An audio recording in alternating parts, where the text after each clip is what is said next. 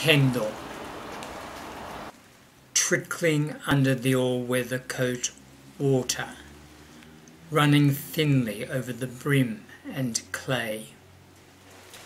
A hand parts the bracken, shaking, scoops up a palm.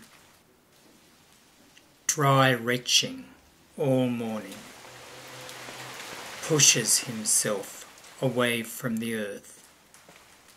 The dank smell has swirled in and settled. Turns and sees the chestnut dark and hanging its head. Passes a few miles. Escape was a note curled in a bottle, looking and talking and forgetting where. Turning, he sees, hears, sniffs up what he said then. It's in the bush. Sober but entranced, he'd strained to see it overseas. Was happily thus convinced there it is. Drunk, said, was the bush. Here! Adam had taken his good racing saddle and done it in the bush. He knew why.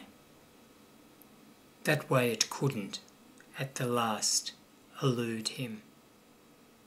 It did. It did. McRae, them all. Turning away from it to that fairer, further shore. Winning 100 guineas in an international exhibition. Dry, mate? Yes.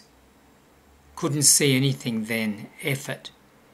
So Sir Henry Parkes could put him back in. Where is he now? Away from the notes and the bottles, settling better in the saddle, at least feeling the cold, head splitting. A couple of days he'd be clear of it. The places, Mooney, Arara, Narara, written of Araluen, dead daughter, and reassured they would escape across the wild, wide waters to that other shore.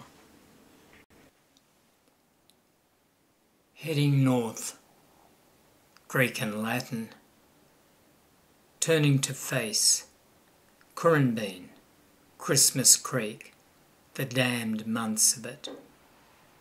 The odd jingle of bit, the creaking stopped. Silence.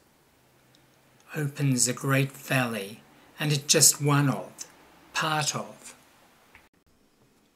Falling with the creeks, the sandstone blurred, brilliant green moss through gum leaves, almost now, one supposed, a traditional green. If they could see this, oaks, she-oaks, and the white bodies of the gums revolving in a great dim hall. Sparkling drops. Watch them pass as you fall. See this. Persephone's tears. Magnificence. Wonder.